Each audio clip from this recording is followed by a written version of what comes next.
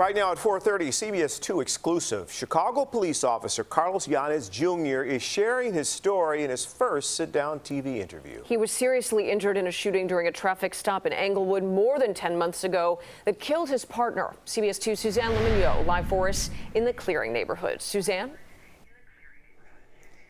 Jim, Marie, I'm at Brotherhood of the Fallen. It's an organization that's dedicated to helping the families of fallen officers around the nation. Now, the founder of this organization has started a podcast. It's called Served Twice by Choice. Well, Carlos Yanez Jr. is going to be among the very first guests on that podcast.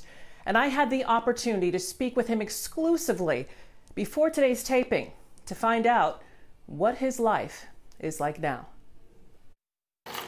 Chicago police officer Carlos Yanez Jr. was shot during a traffic stop with his partner, Officer Ella French, on August 7th of last year. French died from her injuries. Not only was she beautiful on the outside, she was beautiful on the inside. Yanez was shot 4 times in the head and once in the shoulder. You know, all the bullets are still in me. He says he doesn't remember much about that night. Yanez would lose his right eye. His doctor told him he would never move the left side of his body. He told his doctor, I was like, I accept the challenge. This is video of Yanez dancing with his wife Brenda on St. Patrick's Day of this year after doing physical therapy 3 times a week along with aqua therapy since last October. I was fortunate enough that I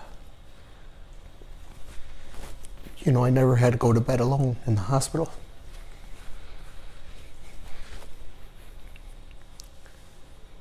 Every night she was there. Yanez says the support of his family, his brothers and sisters in blue, along with total strangers, has truly helped him on his road to recovery.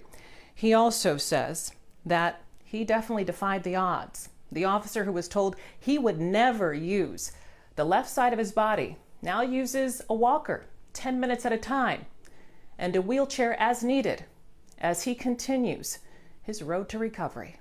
In Clearing, Suzanne Le Mignot, CBS 2 News. Suzanne, thank you for bringing us his story.